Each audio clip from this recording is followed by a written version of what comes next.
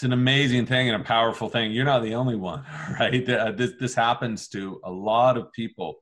And so I went and had a holotropic breathwork session years ago, and it was pretty much what you would figure it would be. It was interesting to see the range of people there.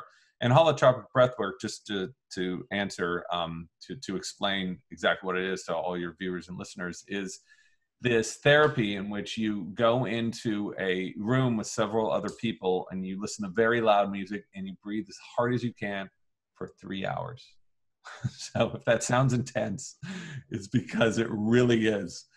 So I was curious, I talked to people. I talked to a psychologist who used this with 11,000 people at a hospital and did case studies of about 450 of them and found it was the most effective therapy for even schizophrenics, for people with addiction problems, for people with anxiety, which is incredible. So I went and talked to some other experts, pulmonologists and other people who study breathing, to find out, well, what's happening to the body?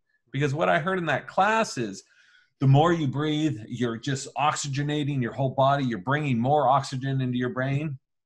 You're not. You're bringing way less oxygen to your brain and way less oxygen to your body, which is why your hands go numb and your feet go numb, because you're off-gassing all of this carbon dioxide. Carbon dioxide plays this essential role in vasodilation and with circulation. So without that CO2, you are inhibiting circulation. So what they think is happening, even though this is a burgeoning area of science and no one's studying it because there's no, I guess either people don't know about it or there's no interest in it, but you are limiting oxygen and blood flow to the brain, to certain areas that control things like visual processing, control things like the idea of death, living in death, like the limbic system, control areas of emotion. So you're essentially shorting those areas out in these certain ways. And some people believe that you're getting so little blood flow to the limbic system that it starts reacting as if your body is dying, which is why these people have these rebirthing, which could be one of the reasons why these people have these rebirthing extraordinary experiences. I found it to be extremely hallucinatory. Wim Hof breathing has some wonderful hallucinations as well.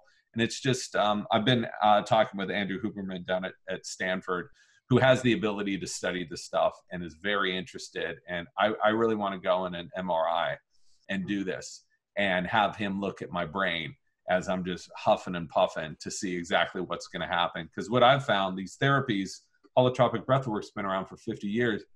No one's gone into an MRI to look at what's happening. Wow. This is a technology that's easily available, and I think could really show us some insights on what's going on. So by no means am I saying that limitation of oxygen and blood flow to the brain is a bad thing. It's allowing your body to access and function in different ways. To me, all of these breathing techniques, especially Hof's version of Tumo, it's, what do? You're breathing as hard as you can, then you're holding your breath. So you're just like getting your body on this teeter-totter to make it more comfortable with breath holding and make it more comfortable with breathing too heavily. You're really stretching it out and making it flexible. That's, I think, one of the reasons those breathworks work so well. And his version of breathwork, this thing's 1,000 years old. There's a zillion pranayamas that do the same thing.